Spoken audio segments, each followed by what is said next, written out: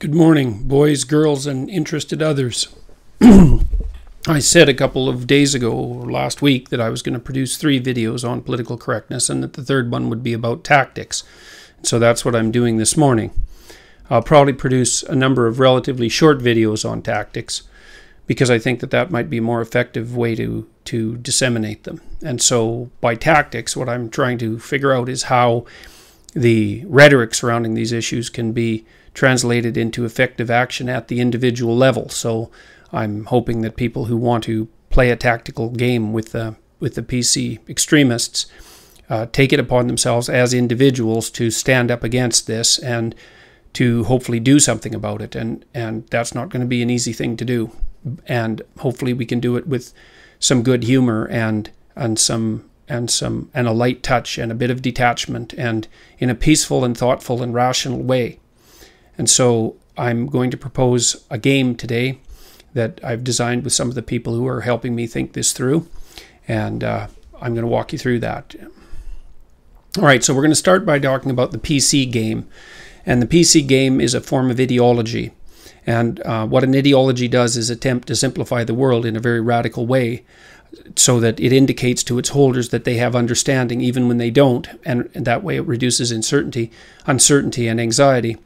And it also helps them improve their short-term regulation, because if they can view themselves, ideologues can view themselves as proper game players, then they can feel good about their position in the world. And so the purpose of the PC game, which I think is technically a biased compression algorithm, what it does is it takes the complexity of the world and compresses it to a few simple axioms. And it does that. It's a biased compression algorithm, I think, because it doesn't accurately represent the complexity of the world across the full array of detail necessary to deal with it effectively. All right, so here are the rules of the PC game. And this is, I think, what's taught to students en masse in universities now as an alternative to actual critical thinking and the development of a comprehensive and powerful and functional individual philosophy. It's the alternative to wisdom. That's one way of looking at it. Okay, so here are the rules of the PC game. First of all, what you do is identify an area of human activity. Could be any area of human activity. Could be sports. It could be writing. It could be socioeconomic status. It could be the garnering of wealth. Doesn't matter. Anywhere where people are doing something that can be identifiably measured in terms of its outcome, and evaluate along that way. Then the next thing you do is you note that there's a distribution of success. And of course, there's a distribution of success in any human creative activity. And it's partly because in most human domains of activity, they're winner-take-all games. And that's called a Pareto distribution. You can look that up if you want, Pareto. But most domains of human creative achievement follow a Pareto distribution. And that's why, for example, that a very small minority of people have most of the money. It's also true that a small minority of authors write most of the books, and a small minority of those who sell books have the biggest bestsellers, and why a very small number of recordings, for example, audio recordings, become successful, and why a very small number of players dominate each game, and it's very common. So there's definitely a distribution of success in any domain of human activity. So you note that. Then what you do is identify the people who are being successful as winners and the people who are being relatively unsuccessful as losers. Okay, and then you claim that the losers are losing only because they are oppressed by the winners. So you can dispense with things like competence and quality when you're doing that, and that's really useful if you're an enemy of competence and quality. So anyways, you claim that the losers are losing because they're oppressed by the winners. Then you claim allegiance with the losers, and so you put yourself on the side of those that you define as unfairly victimized. Then that allows you to do 2 things. One is to feel secure in your comprehensive explanation of the world, and it also helps if you surround yourself with people who think exactly the same way you do, because then that oversimplified and actually rather pathetic comprehensive explanation of the world never goes unchallenged. Then the next thing you do is revel in your moral superiority, because what you've done, as well as oversimplifying the world, is placed yourself forever on the side of the morally righteous, and you've been able to do that with a minimum of cognitive effort and no actual expertise and no real desire to make, or no commitment to making a positive change in the world, because that's a very, very difficult thing. It takes years to make a positive change, even at a kind of a minute level of the social structure. So So you've oversimplified the world, you get to revel in your moral superiority, and this is the real dark side of such movements, is that whatever resentment you might have as a consequence of construing yourself as a victim, or because of identifying with victims, that's generated a fair bit of resentment, which you can then target towards your newly discovered enemies. And resentment-fueled targeting is a very dangerous phenomena. It's the sort of thing that, well, suffice it to say that it's a very dangerous phenomena.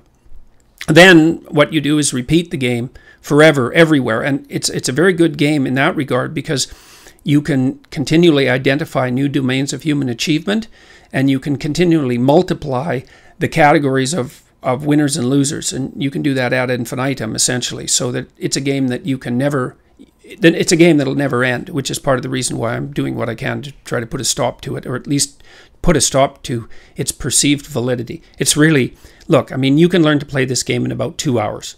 And that's what people are taught to do in many, many university departments now. And I think it's absolutely pathetic. I think it's morally reprehensible. I think it abandons the principle of individual responsibility. I think it's intellectually specious. I think it's hollow. I think it's badly motivated. There's almost no end to the number of bad things that can be said about this game. Okay, and I think it's got out of hand. So why has it become necessary to do something about this now? Well, as I said already, I think it's gone too far. Of course, that's only my own personal opinion, but I'm trying to stay attentive to the psychological underpinnings of the political landscape, and it is my opinion that this has gone too far. And the PC movement was quite powerful in the 1990s, although it disappeared back into the underworld from which it emerged. And I thought maybe at that point we were done with it, but that was wrong, because it's come back with a vengeance, especially in the last 5 years. And I've been trying to sort out why that is. And here's what I think's happening. I think that the universities, especially the radical left-leaning departments, and those would be the women's studies departments and those sorts of places. There's other departments that I think are also primarily responsible. There are estimates that about 20% of social scientists identify themselves, to use a cursed phrase, as Marxists. And, I don't think that's a very good idea, because Marxism produced the death of millions of people in the 20th century. And if you don't think that Marxism was directly responsible for that, then I would recommend that you read Alexander Solzhenitsyn's Gulag Archipelago. Of course, it's 2,700 pages long, and it's extraordinarily emotionally draining to read. But Solzhenitsyn does an unbelievably good job of detailing out his argument for why the murderous excesses of places like the Stalinist Soviet Union and Mao's China and Vietnam and Cambodia and all the other places where Marxist murders took place weren't aberrations in relationship to Marxist ideas, but the purest expression of the philosophy that was embodied inside that doctrine. So you can read that if you want. It's one of the seminal books of the 20th century, and I don't think that you can actually have a reasonable dialogue about this sort of thing if you're not familiar with it, partly because Solzhenitsyn's book was one of the major causes of the collapse of the Soviet Union. He eradicated any shreds of intellectual respectability that the doctrine upon which the Soviet Union had been built still maintained after its decades of unbelievable murderous existence. So I'd recommend that you read that before you enter into this kind of argument. But one of the things I'm going to do is to start to make some videos about Solzhenitsyn and his writings, so that everybody, has a chance to understand what it was that he was talking about, because 2,700 pages is a pretty long slog. So anyways, there have been many radical left-leaning departments training people over the last 30 years, not only in how to think, they've taught them how to play the PC game, but they explicitly train them how to become effective activists. And if you go on women's studies websites, for example, I've done this with many such websites, they proudly trumpet their training of radical leftist activists, and they're very, very good at it, make no mistake. And so I think the universities have probably trained, I don't know exactly how to generate the estimates, I think the lower bound is about 300,000 people, and the upper bound might be 10 times that. Trained them over the last 30 years. And now they exist at many levels of the social hierarchy. And, so at the top level of the social hierarchy, there's our political structures. And then you can fragment that into major organizations and fragment that into minor sub-organizations and put the individuals at the bottom of that. I think that the PC game players have infiltrated our institutions at many levels of the hierarchy, and they're also now writing legislation at the top. And now we've got a positive feedback loop going between the legislative activities at the top and the people who are acting as essentially insurgents for this movement at all the levels of the social hierarchy, and it's producing an increasingly rigidifying positive feedback loop. I think it's also, you could also think about it as an example of what has been described as the long march through the institutions. You can look this up on Wikipedia, the long march through the institutions, but we'll look first to see what Herbert Marcuse said about it. Marcuse was a member of the Frankfurt School of Critical Theory, which was a neo-Marxist school of thought. He commented about this idea of the long march through the institutions, which was a student named Rudi Dutschke in the 1960s generated this idea. And here's the idea.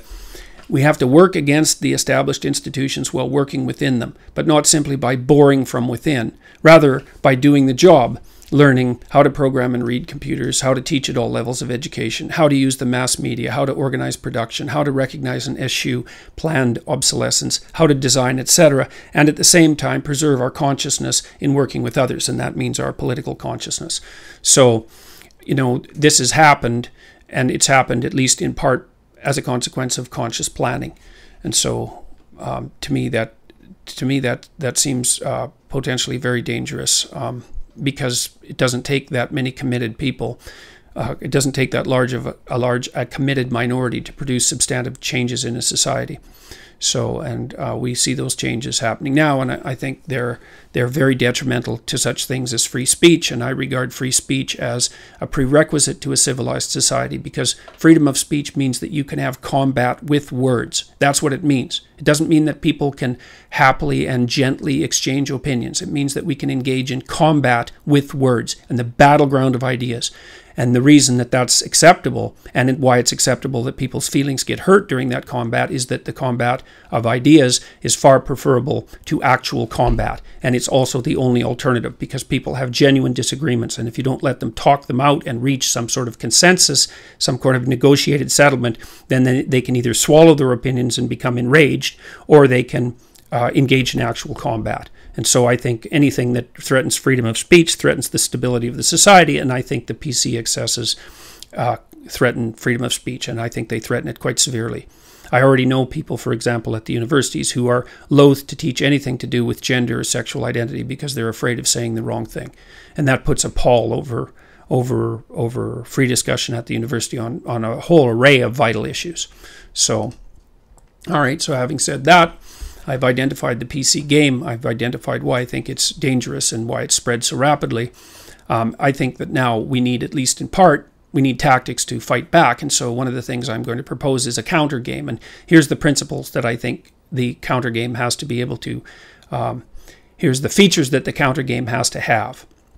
It has to be playable everywhere, because obviously the PC game is playable everywhere. It has to make the point, and the point is that there is widespread opposition to these PC ideas, and that the opposition is important and needs to be attended to carefully. It has to spread fast, and it would help if it was a bit humorous, because it would be good if we could do this with a bit of detachment and some rationality and some careful argumentation and some playfulness and some, well, all of that would be real good. It's not an easy thing to manage because it's a serious business, and but you have to keep a light touch when you're doing this sort of thing. That's one of the indications that you've actually attained some mastery over it. So keep that in mind if you're interested in this sort of thing. So I'm going to announce Pokemon PC, and I'd like to first say that, of course, the good people who've produced the Pokemon artifacts in the past and products have nothing to do with this, and so they can't be blamed for it, and I hope they'll forgive me for using their terminology in a satirical and political manner. Everyone can play. It's all the rage. It's spreading like wildfire. Here are the rules to Pokemon PC. First, purchase your starter pack of Pokemon PC stickers. So I've put them on eBay. I've ordered about 5,000 of them. You can buy a starter pack of 50 or 100. And if you feel like doing that, then I would encourage you to do it. I don't know if people will be interested in this, but it's an experiment. Consider it an experiment. If you're feeling really enthusiastic, buy a couple of them. Give them to your friends. Advanced players can purchase the accessory packs too. And the accessory packs are larger stickers, at least to begin with, and I'll post them relatively quickly. So here's the sticker. So here's the design principles. We didn't want it to be black, red, and white like the anti-smoking stickers, you know, because that just seemed a bit much. So we decided to make it look kind of peaceful and playful, and you know, it's green and purple, and it's not an in-your-face sort of thing, and this doesn't have to be an in-your-face sort of thing. And so I like the design. Some of the people who are advising and helping me have been working on that. So that's what the PC stickers look like. They're 2 inches by 2 inches, and we've designed them, well, I'll continue with the rules of the Pokemon PC game. Okay, so there's the starter packs. They're eBay item 1221670234113. I'll of course post that on this YouTube website. There's a Snipply, it's like a Bitly URL for that particular item. The 100 sticker item is 1221670019002. So you can buy 50 sticker packs or 100 sticker packs, and then you can start using them to play PC Pokemon. And here are the rules. First, take your starter pack of 50 to 100 stickers to school or work. It can be carried conveniently in a backpack, a briefcase, or under your shirt if you're a real 007 type. Then wander the halls of your institution or workplace. Be stealthful, and if you need to, whistle nonchalantly so that people don't know what you're up to. You lose points if you get caught too early in the game. Pay careful attention while you're doing this, and I would say always pay careful attention. So this is the Eye of Horus, by the way. It's an old Egyptian god, and the Egyptians worshipped attention as their highest deity. They regarded the careful attention that individuals paid as the antidote to the corruption and stagnation of the state. So Horus was an open-eyed god who rescued his father from the underworld, and so he's the god of attention. And I guess I could think about him as the patron saint of the PC Pokemon movement. Okay, then now you're in your institution or your workplace or your school, and you're wandering around and you're looking for posters that advertise the PC game. Now, I already described what the PC game is, so you can use your judgment about what posters are designed to support that game. And I would say, do it carefully, you know, think about it, and don't just put the stickers everywhere, because that reduces their utility. Look at a poster, think and consider to see if it is playing the game that I described, and if it is, then stealthily remove one of your Pokemon PC stickers from your starter pack. Remove the backing. If you need eye protection while you're doing that, because you're concerned about the danger, make sure that you wear it. Handle the sticker reverently. Then strike like the Cobra. That's the sticker Cobra, by the way. And I found this guy on the right here, Mono. Mono is a Canadian hero. Mono the Air Cobra. So I guess he could be another, he's our patron superhero, I guess, Mono the Air Cobra. So you strike like Mono the Air Cobra. Canadian superheroes, by the way, are pretty rare. So it's hard. All right, so take your Pokemon PC sticker and carefully place it on the lower right side of the poster. I've put an example down here. You can see there's an example of proper placement. Right there, put the PC sticker on the lower right part of the PC game poster. Be a little subtle, okay? Don't stick it obviously and boneheadedly in the middle. You want to let the PC game poster continue to broadcast its evil message. But you want to register your opposition, and more importantly, you want to show that someone's paying attention, okay? Because we need to show that people are paying attention to this sort of things. I don't think the people who are playing these games are particularly brave, and so I think if proper attention is called to what they're doing, they might wander back into the darkness that initially spawned them.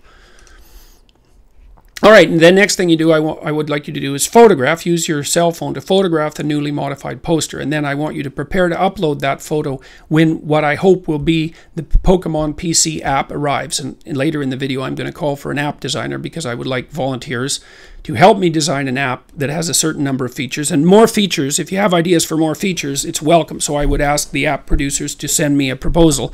You could either do it as volunteers, or you could send me a budget, and I'll see if I can scrounge up the money to pay for it. I can certainly use the whatever revenue might be generated with the PC Pokemon PC stickers to generate enough revenue maybe to develop the app. So there's an example of proper placement. Be nice and careful. Stick it on the lower right hand side.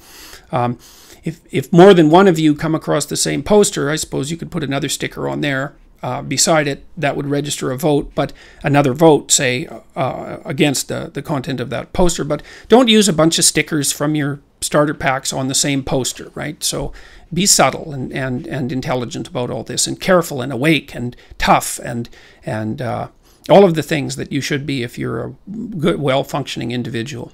All right. Then you disappear stealthily into the night, like Zorro, I guess, or maybe someone else. You can pick your stealthily disappearer and emulate them. And it's a good thing to emulate people that you admire. And so pick somebody you admire and emulate that sucker, and that'd be a good idea. So then 10, play again with another poster. Yeah, and again, and then again, and then again, and then again, as long as necessary, for years if necessary. All right, because this is a long haul. This is a long haul process, and this is only the starting place as far as I can tell. So I'm going to call for an app designer for all you people out there who have computer ability.